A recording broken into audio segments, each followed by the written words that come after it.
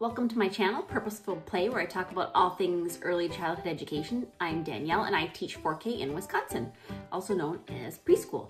And I've had lots of people ask about how I read a story to the kids on Zoom or share felt stories so they can see it bigger on their screen. And I'm going to give you a super quick tutorial on how to do that. So let's get started.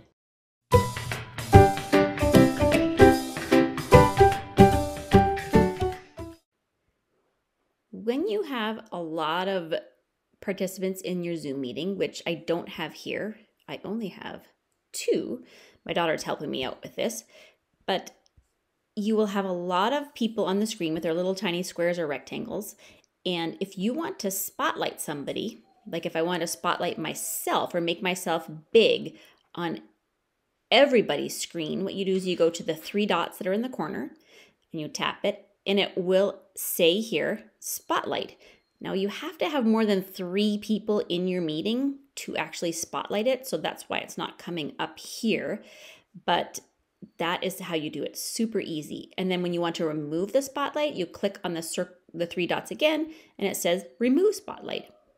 Now, if I'm in a meeting with my students and I want to spotlight a student, maybe they're doing a share and they really want to show it off, I can also make them take up the whole screen. So I would go to their 3 dots that's in their window, click on it and spotlight, which again, I can't show you because I only have 2 people in this meeting, and that will make the whole screen whoever you spotlight. And then again, to remove it, you just click on the 3 dots and remove spotlight.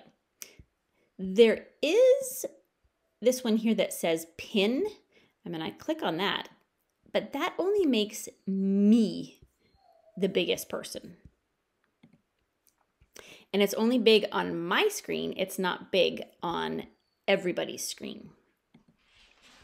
That's why I like to use spotlight. Let me remove my pin, which is the top left.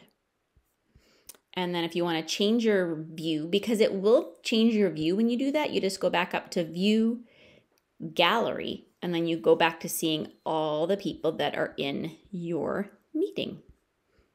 So again, if you want to make yourself take up the whole screen, you click on the 3 dots and then on spotlight. And if you want to remove it, you click on the 3 dots again and click on remove spotlight. If you want to make somebody else the biggest person on the whole screen, they will take up the entire screen. You click on the 3 dots, click on spotlight, and they will take up the whole screen. I know it would be so much better to show you if I had a whole bunch of people in my meeting, but I don't want to do that. Well, I can't do that when I have students because I can't show you who my students are. So I just had to show you with the 2 people. And also, if you do have a document camera, you can also do the same thing. When you have your document camera plugged in and you're putting something underneath it. So say if you have your, if you're reading a story under your document camera and you, instead of wanting to hold it up, you can put it under your document camera and you can still spotlight yourself so that what's under your document camera will take up the entire screen of the student.